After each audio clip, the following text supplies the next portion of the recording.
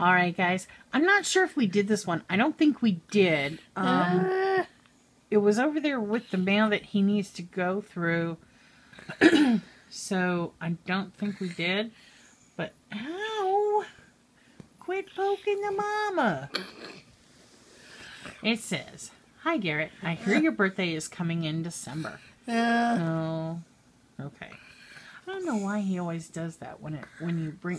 Ouch! When you bring up his birthday. He just is no. Anyway. Let's see. Can't wait to see your birthday photos. Have you... Really? Have you ever been to Disney? Say, no, not yet.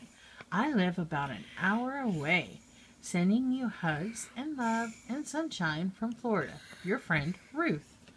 Look, look. Who's on there? Is that Mickey and Minnie and Donald and Goofy and Pluto and Daisy? Hey, I remember them all. I'm impressed.